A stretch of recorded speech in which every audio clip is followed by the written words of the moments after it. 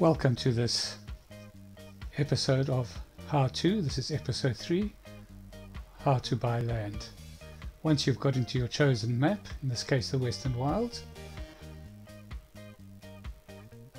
press down on the menu button and that will take you into the map menu.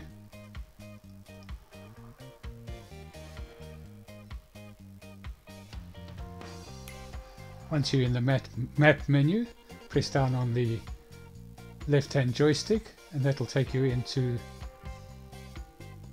the part of the map menu that you can now move your cursor around, which means you can move it around by using the joystick to move up or down, left to right. Once you've chosen the piece of land that you want to buy, in this case 15, press down on the right joystick and that will bring up that piece of land in blue, and at the bottom you'll see the value of the land, so that's the cost of the land, how much you have to spend, in this case 1.5 million, and at the bottom what your options are.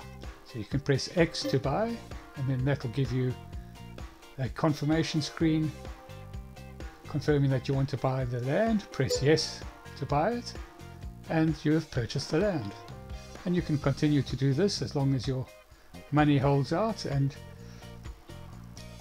or of course you've bought the required amount of land that you want.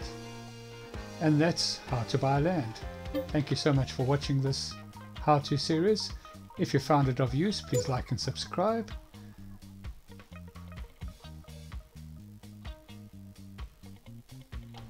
And watch out for our future videos on how to in Farming Simulator. Thank you for watching and goodbye.